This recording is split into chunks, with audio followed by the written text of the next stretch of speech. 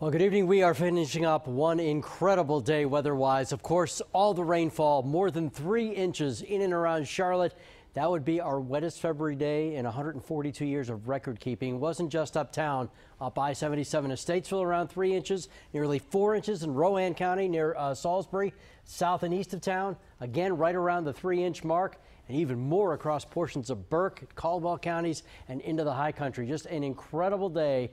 We also tracked we wind up being tomorrow when the National Weather Service rolls into town on Friday. They're going to take a look at this circulation that pretty much paralleled Highway 51. There were 2 of them working right along Highway 51, and that caused a lot of damage from Pineville over to Matthews before it weakened some as it worked its way onto the east. Again, you don't see that every day for sure. Our futurecast dries things out finally as we go through tonight, with the rain ending by about 1 a.m. or so.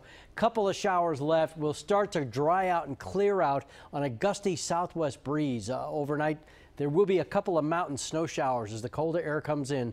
As far as the flooding goes, that's about done for streets because of the lack of rain actually falling. Creeks and streams are actually already beginning to recede some, and now our concern turns to the main rivers. The morning drive, just be careful. There's a lot of debris on the roads from tree limbs down, that sort of thing. So just keep that in mind if you're going to be out and about before daybreak.